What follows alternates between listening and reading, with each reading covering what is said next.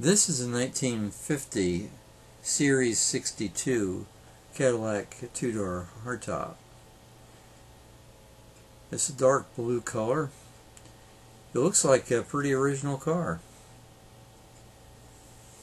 And it happens to be for sale too, and you'll see the slip of paper that indicates that. Pretty restrained for Cadillac, although it's the new styling that they pioneered in 1948, the fins.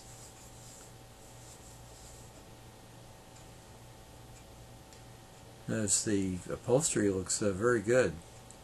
I suspect it may have been reupholstered. There's the for sale sign. And there's the wheel that probably could stand some restoration, typical of steering wheels of that time. Notice it has Hydramatic with no park position, and low and reverse are side by side.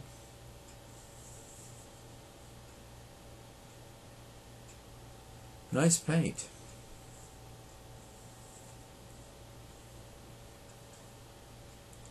And you notice the windshield is one piece, but the back window here is in three pieces. Backup lamps.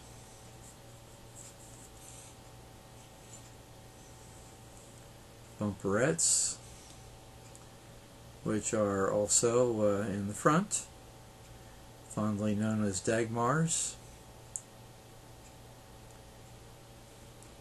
Fins are still quite conservative at this point.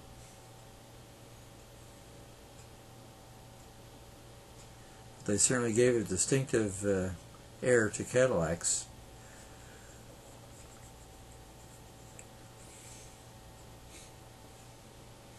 Notice the vent window and how far it opens. Good for ventilation.